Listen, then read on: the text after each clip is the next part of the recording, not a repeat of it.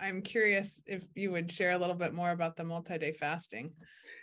Oh, okay. Yeah. So this one, I have to be a little bit careful Okay. around talking about this, just because I don't want anyone to just jump right in, or to be sort of offended by the fact that I'm not eating for 5 days. This was a practice that I built up to over time, and it started December of 2020 when I had COVID. I lost my taste and my smell, so that was the only the only symptom I had. Luckily, I was perfectly fine aside from that, but I wanted to taste my food again. I wanted to smell my coffee in the morning and enjoy Yeah.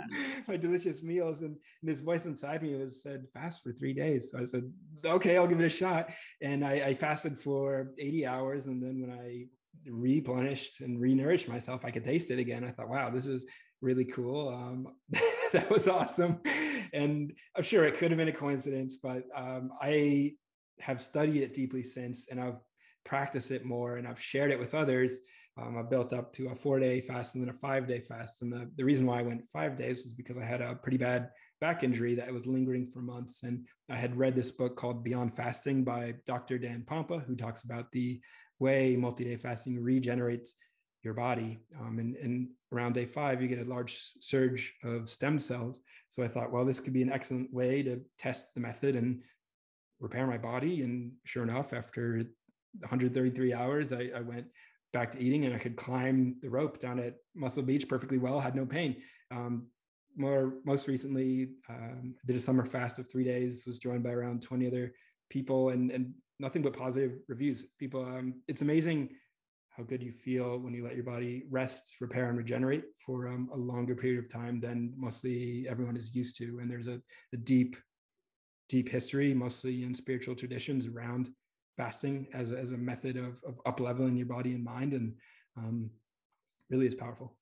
Yeah, that is super fascinating. And I'll make sure we get all of these, the books that you're mentioning too, in the show notes, because you've mentioned some good ones. And it's definitely something I don't know enough about, but it's really interesting to hear, your personal experience. And I always say, like, I think we get really thrown off by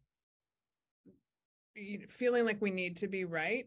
And again, that's what I love about stories, is if you're sharing your personal experience, and that's one, it's very generous of you and open, but two, it's your personal experience, so it's not wrong, and so Yeah. of course I always say, consult your doctor, and we're not doctors, but we're having a human conversation. And if you've had those experiences, I think it's super important that people get to hear about them.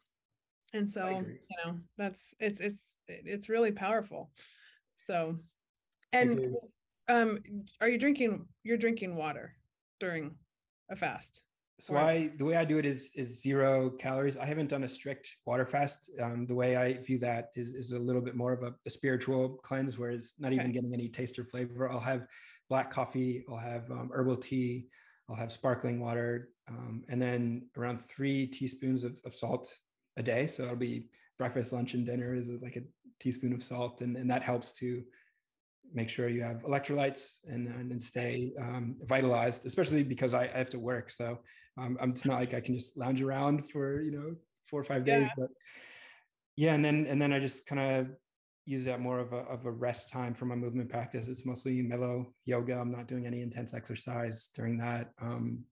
And I'd say that one of my favorite aspects is how much less sleep you need, and how energized and positive my mood is.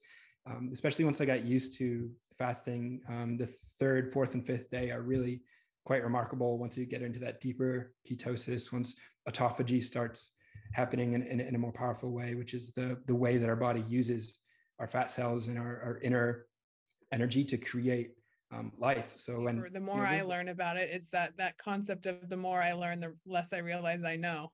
And I love hearing stuff like this, because it does just keep you curious and learning. So I thank you for sharing all of that.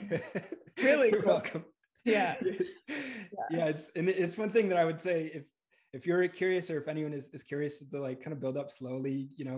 It's difficult to do, and it's really a really heavy mind game. Like, I love food and I want to be eating it 3 times a day. So to say that I'm not going to have it for 4 days is like, it's a bit confronting. So it took a while to build up to that. And then also just having the experience of how good it feels. It really is activating a super state. Like, evolutionarily, if you weren't eating food, your body would need to up level, to up regulate, because, okay, we need to find something or we're going to perish here.